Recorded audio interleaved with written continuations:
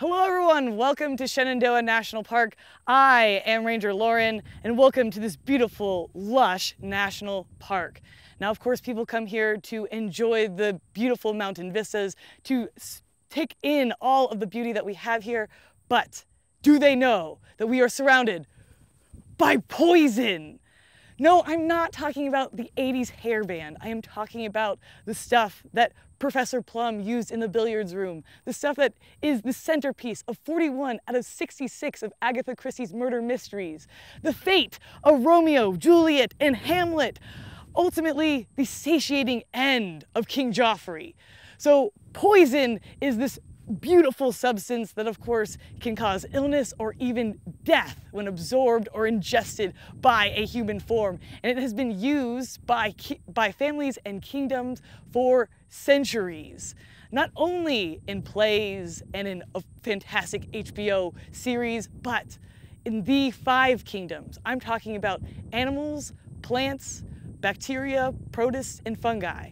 All kingdoms trying to outwit each other in this evolutionary arms race that is here present today in Shenandoah National Park.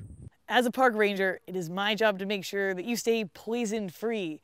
And there you might come in contact, you might brush shoulder, you might brush face even with poison ivy. Now, if you have come in contact with poison ivy before, you're sure not to forget it. I'd love to hear your poison ivy stories down in the comment section below. Poison ivy is incredibly notorious, and it is so because it causes a disgusting, blistery red rash anywhere that it touches. And it's not the leaf that's poisonous, all parts of it are. From the leaf, the stem, the berries, you name it. And it's all because of a compound called urushiol. Urushiol is incredibly potent, and it causes basically our immune systems to attack healthy skin cells. So it's not the poison that's attacking you, it's your own body. Oh, the betrayal. Oh, the trickery. Brilliant. This is poison at its finest, if you will. And the cool thing about urushiol is it doesn't take a lot to have big effects. About 2 chapsticks worth of urushiol would cause enough to give everyone in the world that disgusting, beautiful red rash that poison ivy is so famous for. Minty fresh. Anytime that you think that you may have come in contact with poison ivy, it's incredibly important to rinse off, soap up, and then rinse off again to push all of that oil that might be on your skin off of it so you can stay silky smooth. Now the problem is that poison ivy is incredibly morphologically diverse, which is ranger speak for it looks really different in lots of different ways. It can be a shrub, it can be a vine, it can just be a little plant on the ground. Its leaves can be serrated or they can be smooth. Sometimes leaves are even waxy. So this huge diversity in what this plant can look like can be hard for you to identify. But there's one thing that you have to remember. Leaves of 3, leave it be. So let's do a little quiz here. I'm going to throw up 4 different images of different plants that you could find out here in Shenandoah. And which one do you think is poison ivy? Boom, boom, boom, boom, boom, boom, boom. Yeah, it's important to remember that leaves of 3, things like Virginia creeper can be on a vine, but they're not going to have those leaves of 3. Ultimately, this rule of 3 is going to be the thing that keeps you safe and not covered in a rash. Awesome. Poison ivy can be found throughout the park. So you might be asking yourself, wait, why doesn't all the wildlife have a rash? Why are we the only ones that react, right? It'd be a completely different park if you all drove here to Shenandoah, get out of the car, and out in the bushes are just red, rashy, alopecia, balding deer, right? This would be completely different. And that's because our deer here don't react to urushiol or poison ivy. It is only humans and a few species of primates that do react. It's because not only do they have fur that protects them, but their skin chemistry is completely different from ours, leaving us the only ones that are susceptible to the evil, brilliant rash that is formed by poison ivy. You might be thinking to yourself, Ranger Lauren, this doesn't make any sense. Why would poison ivy spend all of this energy making poison that doesn't even help itself defend against ferocious deer fawns or fluffy birds? Well, you're right, my friend. The eternal enemy of plants is, in fact, herbivores, things that eat plants, right? Plants can't move, so they make poison to defend themselves. But they also make poison to defend themselves against other things, things that we can't necessarily see. Two big kingdoms are protists and bacteria, right?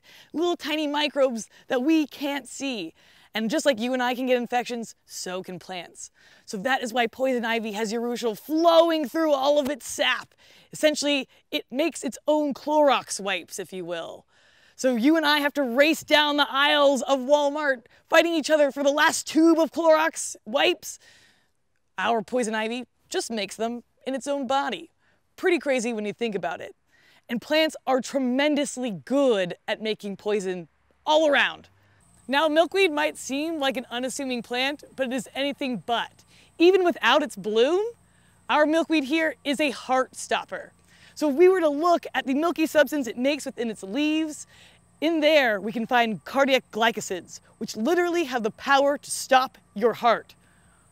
Poison, am I right? So cool. Now, our milkweed is this poisonous because it has been embroiled in a battle for thousands of years at this point, under a relentless siege by caterpillars. Now, let's go to the battle scene now. So my caterpillar friend here, it should be dead. Our milkweed has tons of poison ready for it, but here we are watching it work its magic.